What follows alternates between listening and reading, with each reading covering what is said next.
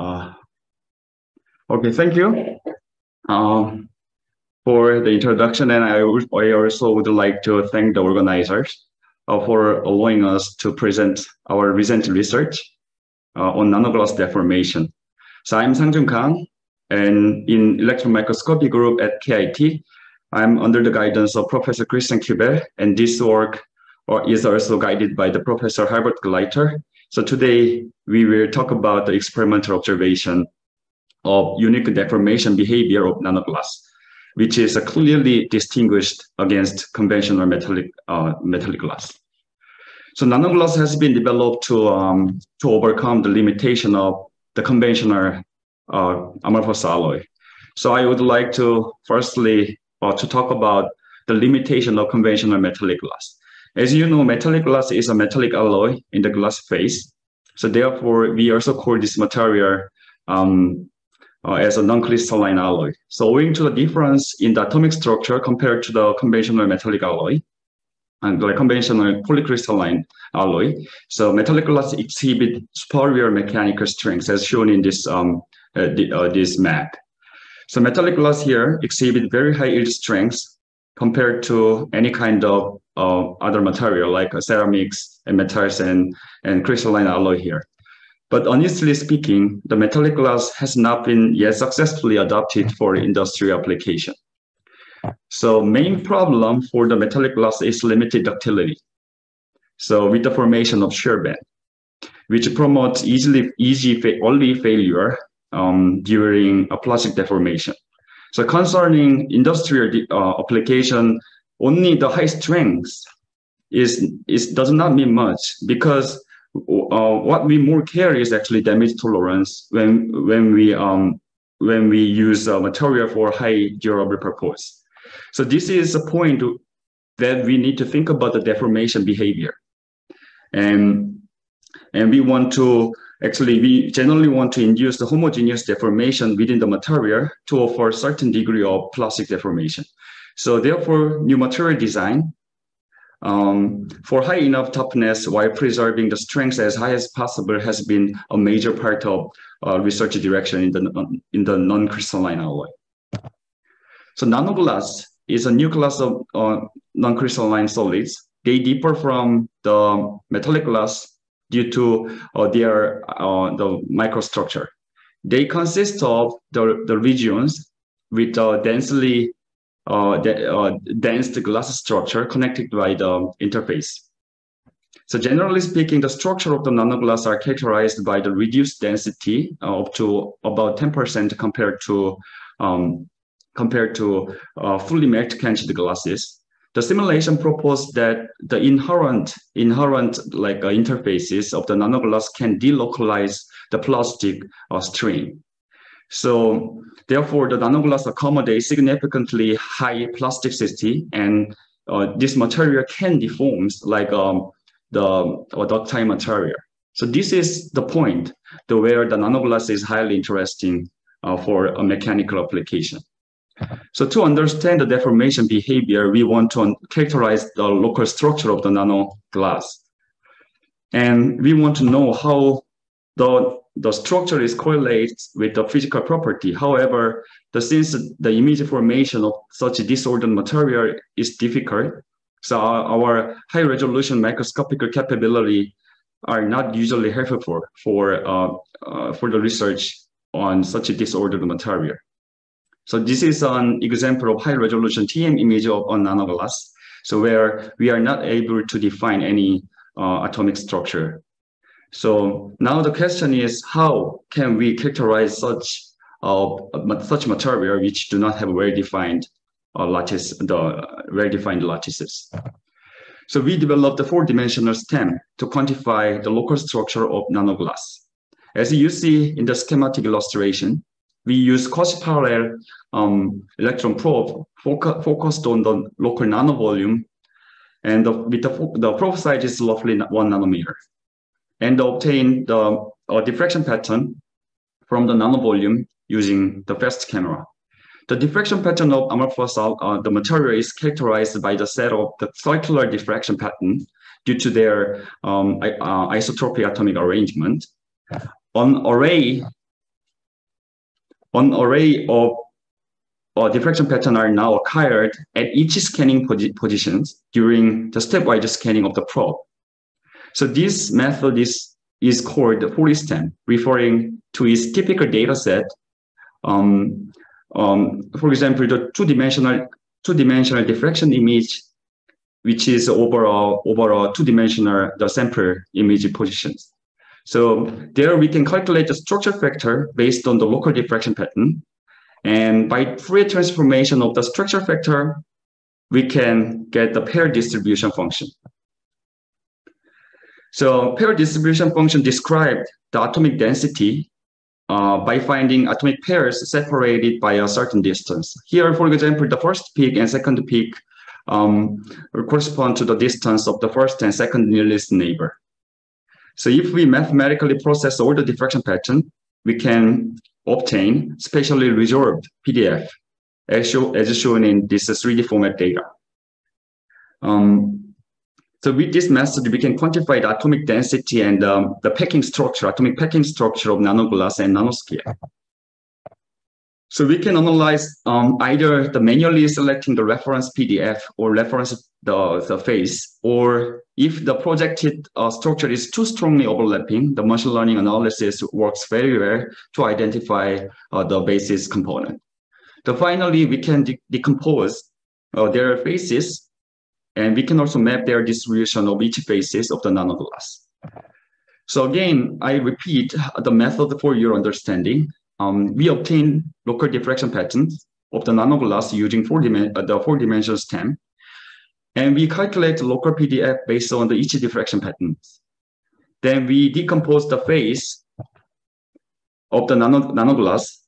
For example, here we have our Fourier stem investigation for a nanoglass provide the information that the nanoglass consists of two basis phase, for example, phases 1 and the phases 2. So by looking at the packing from each pair distribution function, we notice that the phase one represent to the core of the nanoglass, and phase 2 represent to the nanoglass interface. So finally, we are able to analyze the distribution of their local phases. So with the development of our Fourier stem-based method, we study the deformation behavior of nanoglass, and we compare it to the metallic glass. So we firstly prepare the nanoglass and the metallic glass, which are same chemical composition, palladium silicon. The nanoglass is prepared by inert gas condensation, and the particles are compressed using high pressure torsion techniques. And the metallic glass is just prepared by the conventional way, the melt spin quenching. So we deformed metallic glass and the nanoglass using scratch testing. So we observed the scratches on the surface, and we also observed the wear debris for the nanoglass, and we also observed some shear offset on the top surface of the metallic glass. So with this method, we can create such a well-localized micro defect and well-defined shear band on the surface, which is usually helpful for TM sampling. So TM samples below the scratch, as shown in the red rectangles here, was lifted out by the FIB focus ion beam and thinned down to a thickness of 100 nanometer for electron transparency. So these are cross-sectional image, cross-sectional hard stem image showing the TM lamella. So we acquired the Fourier stem map at the area indicated by these white rectangles. And here is green rectangles for metallic glass. So the cross-sectional hard stem image showed the clear difference of the deformed structure between the metallic glass and the nanoglass. The first of all, the scratched surface of the metallic glass possesses the shear offset. You can clearly see here the step-like deformed feature on the top surface, and where we can estimate the location of the shear band as a linear propagation of to the bulk. Meanwhile, the scratched surface of the nanoglass does not show typical shear offset, and we observe such like void. For clarification, I need to mention we observe the observed void-like feature here is not really from the deformation. They are from the sample preparation. The HPT process for the sample compaction could not fully remove such void for this sample. So to avoid their contribution to our observation in deformation, so we rather focus on the heavily deformed region, which is the surface, and focus on the much smaller region. And we found highly localized or deformed feature for the metallic glass, so-called shear band. And you can think of all the strain is highly localized into this linear band structure, indicating inhomogeneous deformation for metallic glass. However, in the contrast, the deformed region for the nanoglass is rather broad, and actually this indicates the deformation is relatively homogeneous and delocalized only at the surface area. Based on these observation, we speculate that the residual strain can be different between these two samples. So we developed our method further to map the residual stress field within the materials. So this is a schematic illustration of our method. So dB atomic stress to distort the local atomic structure, to introducing an anisotropy in the diffraction pattern, so resulting in the elliptical distortion of the diffraction ring. So measuring the elliptical deviation of each diffraction pattern does provide the elastic strain map, which is actually previously demonstrated by Dr. Christoph Gamma at Austrian Academy of Science. Actually, we combined this approach with the PDF analysis, and therefore we can simultaneously map the strain field together with local atomic density. So again, if material is plastically deformed, some degree of residual stress induces elastic strain within the material. So residual stress distorts the atomic structure, so introducing anisotropy of the diffraction pattern. So by measuring the elliptical deviation of each diffraction pattern, does provide a strain map here.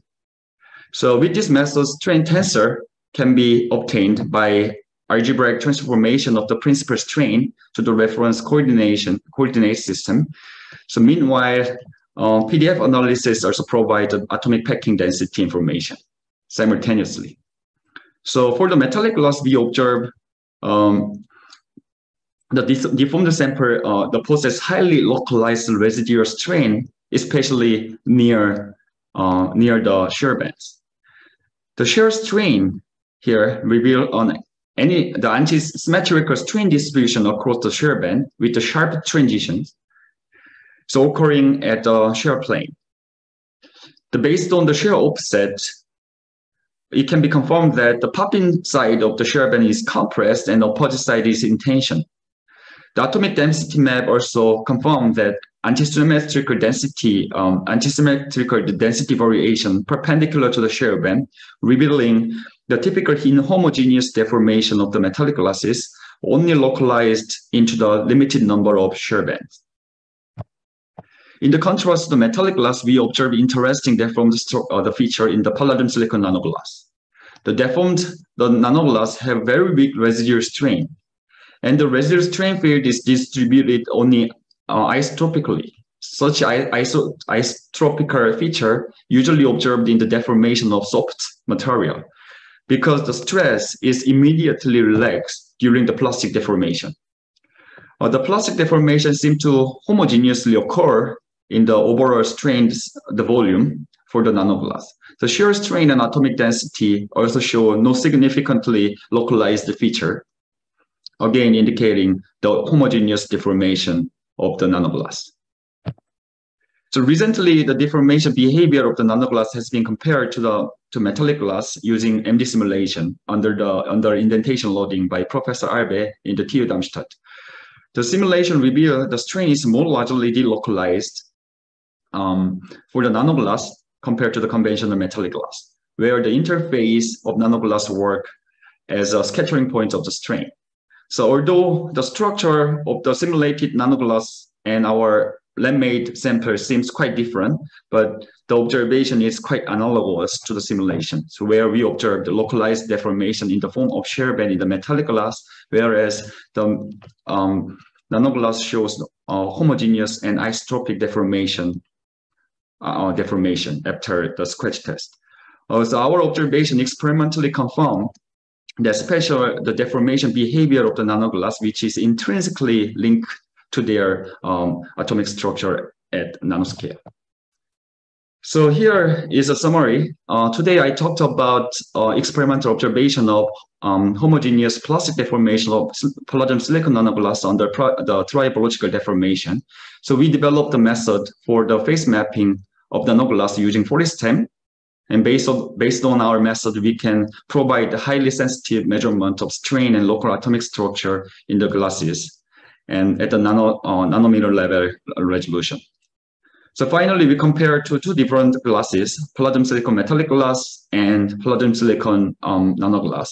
The result show the homogeneous deformation behavior nanoglass, metallic glass on the other end show the localized and inhomogeneous deformation in the form of the shear band. So our method is expected to initiate broad research possibility for solving question in nanoglasses. So finally, I would like to thank all the people involved in this work. With this, I finished my presentation and thank you very much for your attention. Now I look forward to your question.